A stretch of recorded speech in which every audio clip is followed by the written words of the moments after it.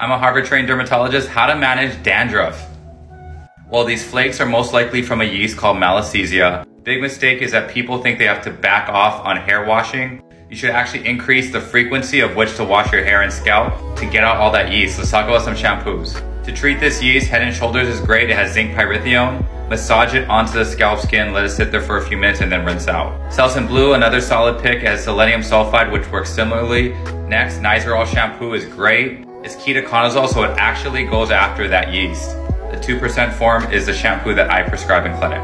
If you have a lot of scale buildup, T-Sal is great. This is 3% salicylic acid. Versus if your scalp is itchy, T-Gel is better. This is much more anti-inflammatory because it has coal tar extract. These are all over the counter. Hope this helps. Peace.